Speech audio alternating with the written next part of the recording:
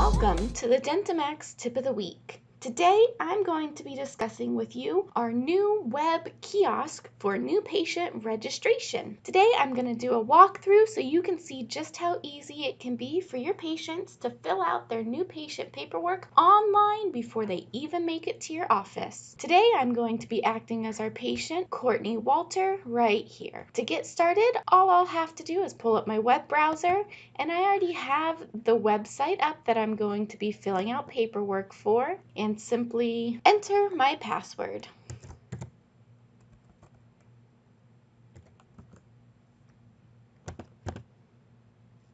When the patient begins filling out their paperwork, they will get this screen and simply work through the different fields. So I said I'm going to be Courtney Walter today. And anything that is entered here is going to be entered into the DentiMax software when you merge the fields. This is going to save you quite a bit of time with your data entry.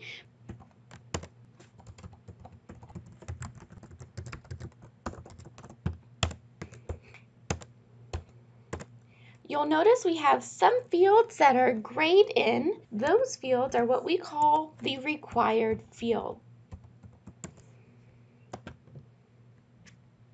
So this is exactly the same information they would fill out on the in-office kiosk. The difference is that this is going to be for new patients only, and again, this is online without them even being into your office yet. So it makes it easier for yourself and your patient. You can now verify any information ahead of time so that you have their insurance ready to rock and roll as soon as they come through the door. And with the conditions and alerts, we have this awesome No to All button, which is another quick button built in just to help your patient get through this a little bit faster. And if there are some yeses, they can simply come through and change the no's to yes, saving them quite a bit of time from having to go through and check no to every single one. All right, they can enter previous dentist information, as much as they know.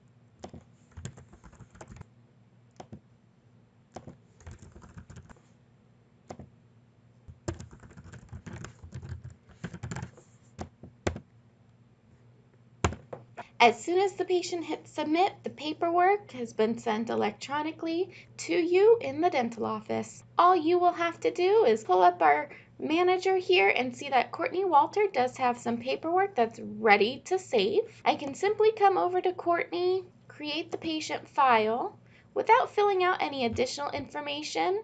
I can then go ahead down to my manager and save to DentiMax.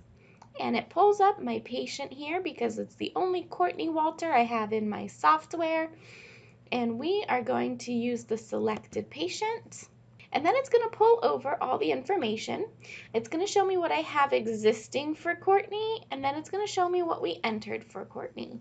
If you don't like or accept some of the answers she's gave here, or you have questions on it, for instance, this phone number perhaps, you could choose to accept all except this one particular one, and that'll allow you to get the corrected information from your patient. I'm going to hit next. All right, so just come on through and take a look at everything that the patient filled out. And as we go through here, you're just going to want to review the information that was entered for the patient. Skim through, and you can always hit accept all.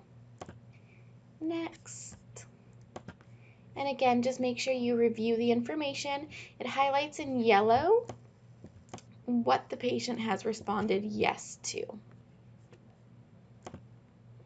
Okay, Okay, and it shows you that she signed all the required paperwork that you loaded and that these are going to be imported into her document center. And then you want to click Update DentiMax down here. It tells you that it was completed.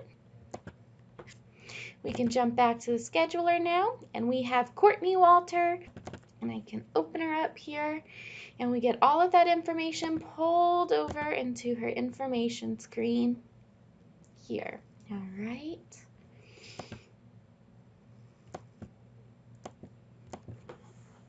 This has been the DentiMax Tip of the Week. If you have questions, please give us a call, 1-800-704-8494 and dial 2 for training, or email training@dentimax.com. Thank you so much. Have a great day.